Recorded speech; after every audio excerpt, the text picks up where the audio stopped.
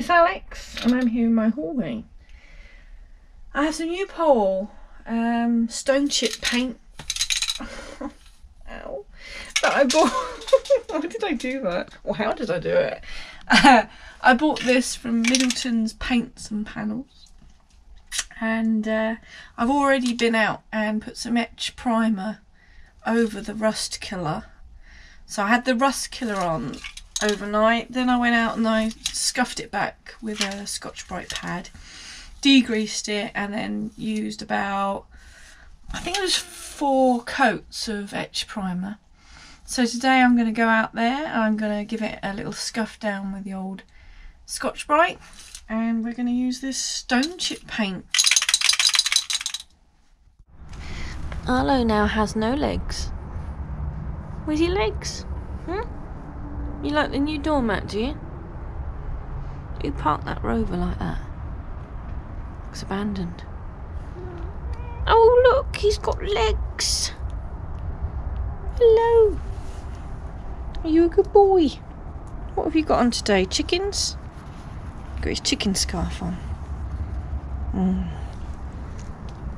Right, mate. You going in? I'm going in. Forgot my tea. This is your life. No, this is the inside. I have painted it Hammerite purple, as it's always been for the past 12 years or so. So you can see here it's all been seam sealed up all around the edge, and then I've hammerited it. Now I think I'm going to put one more coat of Hammerite because I can still see a bit of seam sealer poking through. It's thin in places, so another coat of purple in there today, and we'll do that in between coats of stone chip. Here is the inner wing. Oh, I'll get down so you can see we've got etch primer concentrating on the bare metal areas, all seam sealed up. Happy days.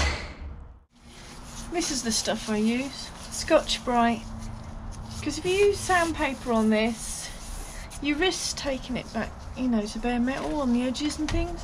And we're not looking for a nice finish under here. We're just looking for it to be protected. So on this occasion, I'll just scuff it all over.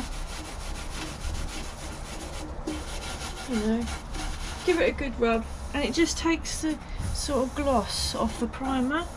So then the stone chip will stick better. Try and protect my lungs a little bit, if I can.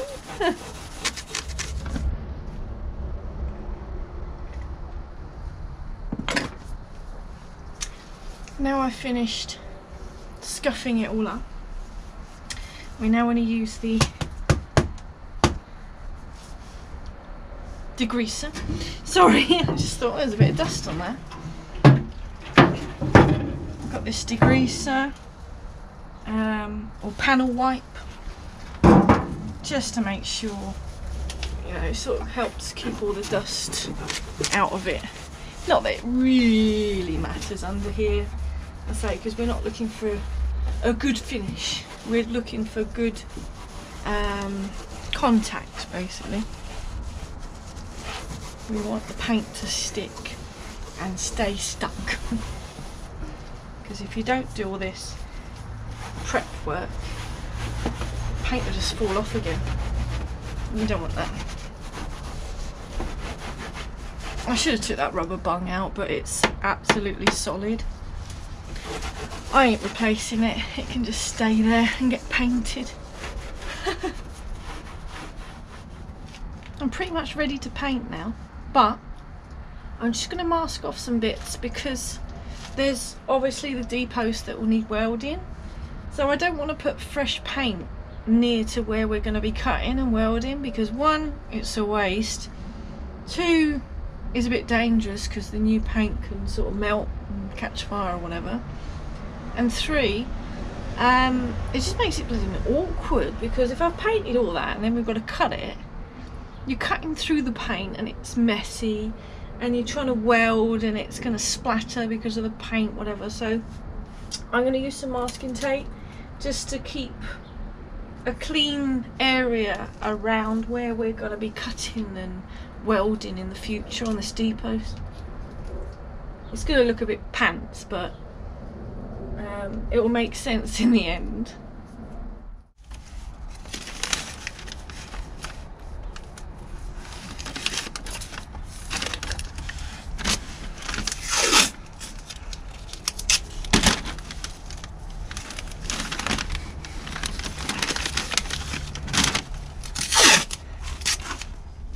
So there we are, we're going to have a patch here that's not going to be painted and a line up here. It's a shame, I know, not to paint this piece. It's painted in primer, so it's protecting it. And it's not as if I'm going to be using the car like this. It's only going to be driven probably to Hereford to go and get these D-posts done. So yeah, this just stops any of the stone chip getting onto the bits we're going to be cutting and welding in the future. This is just so satisfying. I've just sprayed up in there underneath. Oh, it looks great. No rust. What a great feeling. If only I could spray this magic shit on my D-post. Oh, anyway, back to it. And I know this mask is rubbish for paint fumes, but it's all I've got. Garage is open, windows open. Let's go for it.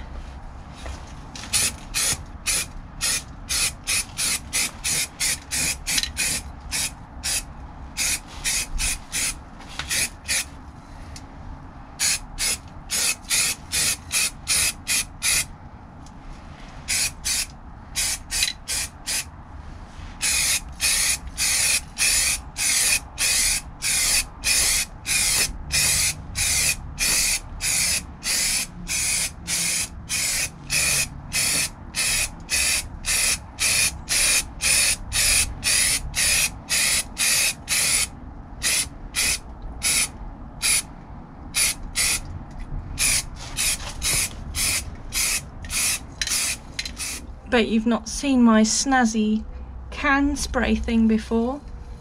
Well, I know Liz has because I sent one to her, one or two. They're really handy, just saves your thumb getting numb pressing on the thing. You can use this. I'll show you.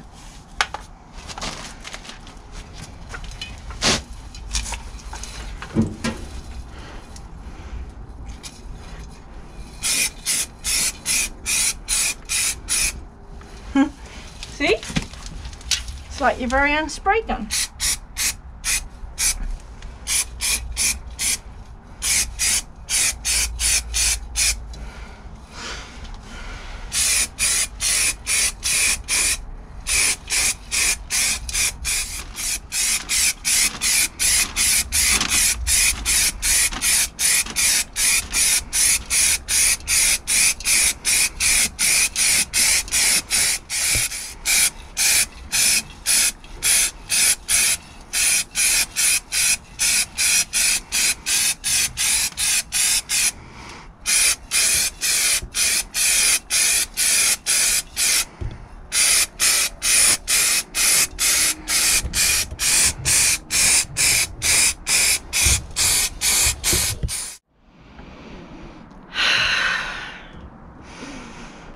Fresh air. Oh, I'm really pleased with how that looks. And that's just one coat. One more coat of stone chip. It reckons 1 to 2 coats, so I'll go for 2 coats. We'll let that dry overnight, and then I reckon what I normally do, what I did with Peggy and Jessie, is I then put a gloss coat of something on top of the stone chip, because the stone chip's very matte. So when you come to, like, I don't know, wash it and stuff like that, stuff is more likely to stick to matte than gloss. So I'll put some gloss on top of the stone chip, and then in the future any dirt or anything should just wash off easily and not stick as much. That's my plan anyway. Whether I'm right or not, I don't know. I'm no expert. I'm no expert, but I've done it a few times. Oh, ha! You found me. I'm in the shed. Well, these are the little clips here that hold on the fuel. It's raining. These are little clips that hold the fuel breather pipes onto the inner wing I've just painted. I don't want to put a rusty old clip on that nice wing I've just painted. So I've just come up with a little can paint. I've wire brushed them on the vise. You weren't there for that, I don't know where you were. But I'm just going to give these a little spray. Oh, sorry, that's a horrible noise on the camera, isn't it? I'm going to give these a little spray. Right, ignore the bog roll on the side. I was just showing Raimi a few of the things I've got from Mr. Jenkins. This is the only piece of paperwork that came with the car, and it's a sales invoice from 1970, and Mr. Jenkins purchased Mr. Jenkins, hence why he's called Mr. Jenkins, now you know. There was only 2 owners previous to me. One was Robert Roberts and one was Mr. Jenkins.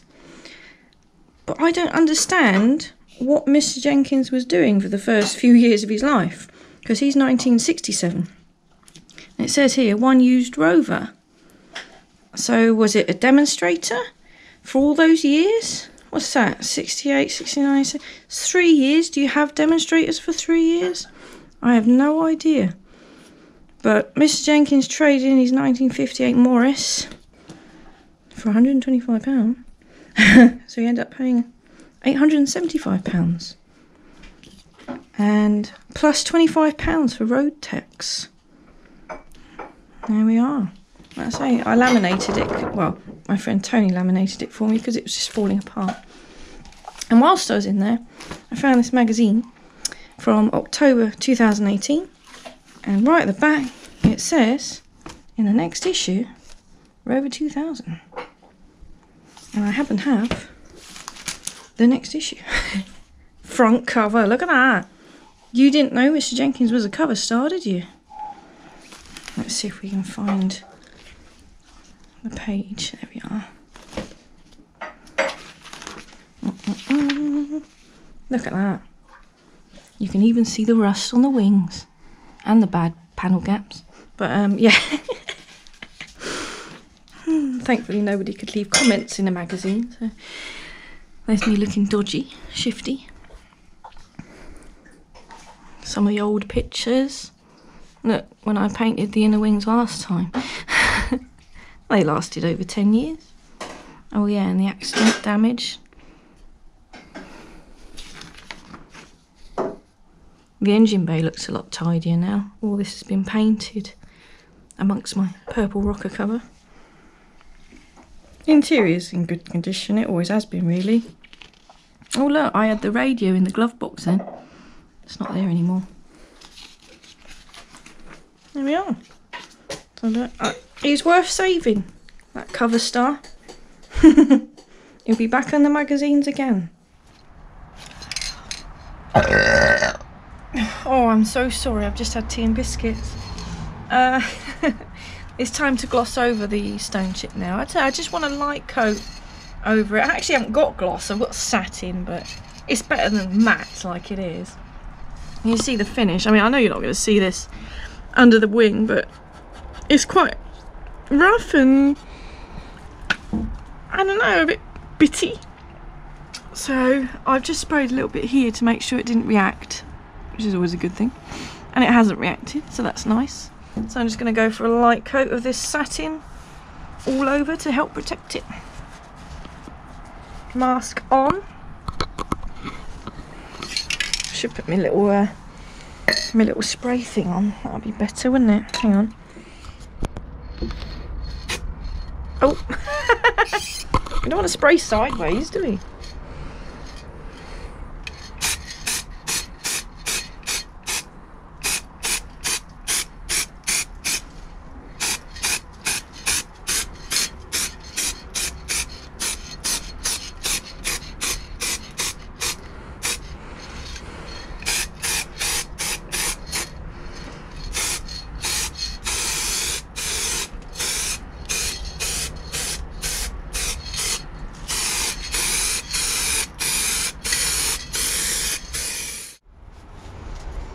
That's the one coat. That's all I've done. One coat of, well, sort of two.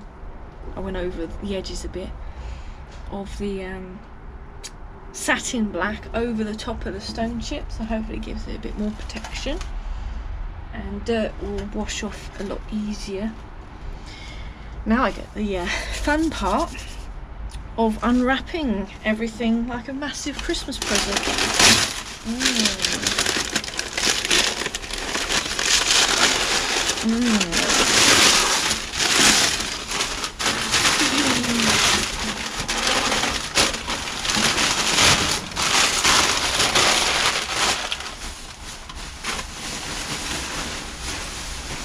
I could reuse the paper, but it's all very dusty. I'm not reusing it. I've got loads.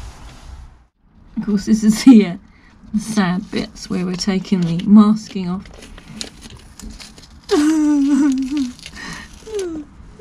It's got to be done, There's no point welding this black stuff. I can see clearly now the tape has gone. Gross. Did we have to uncover that again? It looks so nice over here. I don't want to look over there. And see, my suspension's not that bad. I'll get my rag. And all that cleans up quite nice. Not that you're ever going to look under here.